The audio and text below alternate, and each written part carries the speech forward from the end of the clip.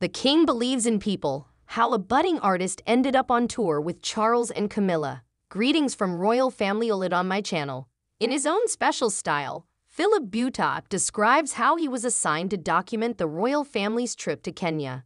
Typically, royal excursions are an erratic flurry of activities and pressed crowds, with every vibrant moment captured on camera and immediately shared on social media, television, and news websites. However, the 74-year-old king continues a practice he started around 20 years ago to document his professional travels in a way that goes beyond photography, even in the face of the constant onslaught of photos.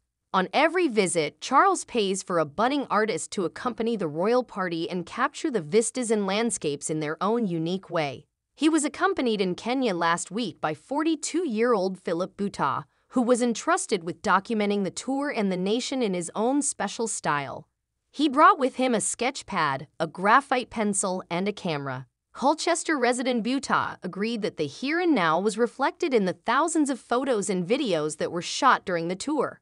However, he insisted that people still want to see that magic and expressed his fascination with the way art fits into that universe. The public want to see work like this, to see that someone has taken the time to sit down and draw something, even if it's a still from nature, he said in an interview with The Telegraph. Life slows down there, allowing you to take the time to appreciate something. Over the course of the week, his approach to the tour of Nairobi and Mombasa evolved, influenced by the King and Queen's contacts with local populations. This tour has changed my original idea of what I wanted to do, so I'm looking more towards landscapes and things like that, he stated. I had intended to concentrate more on His Majesty and Her Majesty, but my attention has been drawn more to the lovely people of Kenya. Every tour performer has a unique strategy. Some opt to meticulously adhere to the timetable, while others hardly follow it at all, spending their time painting the nearby scenery. Thank you. Please share my video. According to a palace source, it's about capturing the country at a particular moment in time. The king has no say or control over the artist's work beyond selecting them, who is typically a young artist rather than a well-known figure. In addition to the Rembrandts, Correggios, and Canalettos in the royal collection, he usually waits until the pieces are completed at home before selecting one or two for the collection. He may schedule some time to talk with the artist about their work and peruse some early sketches. As a passionate watercolorist, Warwick Fuller was selected multiple times to be Charles' official tour artist during his journeys to Australia. According to Fuller, the king understands the difference between the cold, hard facts of a photograph and an interpretation through the eyes of an artist. James Hartdyke, who traveled with Charles on 4 royal tours from 1998 to 2008, has talked about how tiring the fast-paced, non-stop barrage of visual noise on a tour can be. However, he claimed the touring musician has a unique vantage point. When he visited Mount Everest for the first time in 1998 while on his first royal tour of East Asia, it ignited a lifelong love with painting mountains. In a similar vein, Buta was motivated by African scenery last week. He remarked, "I'd love to go back to Africa. I believe I wish to visit this location annually. It truly is lovely." Raised in East London, Buta initially caught the king's eye at the age of 14 when he joined a Prince's Trust competition for young artists. He submitted a self-portrait despite the Prince of Wales Young Artists Award only accepting entries from those who were 16 years of age or older, and as a result he won the competition's youngest prize. Charles was asked to a palace reception with his mother because of how much his work impressed him.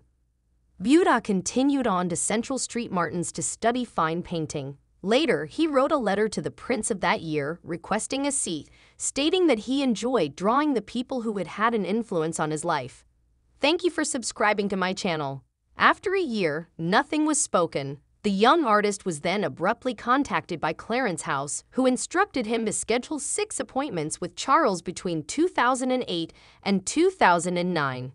The parents of musician Ed Sheeran, John and Imogen Sheeran, were the ones who organized the first Prince's Trust painting competition. The duo served as mentors to Buta, who developed a close friendship with their son and later drew a portrait of the singer for the cover of his album, Plus in 2011. Buta carried on with his work, co-writing a book with Sheeran, but he contacted Buckingham Palace close to the coronation, inquiring as to whether he may be chosen to do the official pictures. A few months later, the team asked him whether he would like to travel to Kenya to live with the king and queen, even though that employment had already ended. In an effort to avoid being excessively affected, he tried not to look at much of the prior body of work, but he did read some descriptions of earlier tour artists. "I'll really look at everything when I get home and go from there," he declared. "I'll produce as many as I can." When he gets back home, his mother, a retired nurse, and his older sister will be the first to demand a thorough debrief. He smiled. "They have been more excited than I have been. I get so many texts and phone calls asking what's going on and what's happening." Throughout his career, the king has been a recurring theme. He remarked, "I feel very honored and indebted in that way, and I will always have that respect and humility for this opportunity. The experience has been amazing. Each day has been unique, and it has greatly expanded my creative horizons. My focus is on creating some amazing oil paintings." It's also significant that the king chose to support aspiring artists. He stated it demonstrates that the king and queen believe in people. "It's all about the work and their faith in you as an artist, and I don't think it matters to them if you're well established or not. The fact is, they are not required to do that." The king was thrilled that Bhutta could take the tour, according to a court source. The source declared, "He's been an absolute delight. He has been incredibly composed, humorous, and delightful to be around, and we are all excited about the work that will come out of it."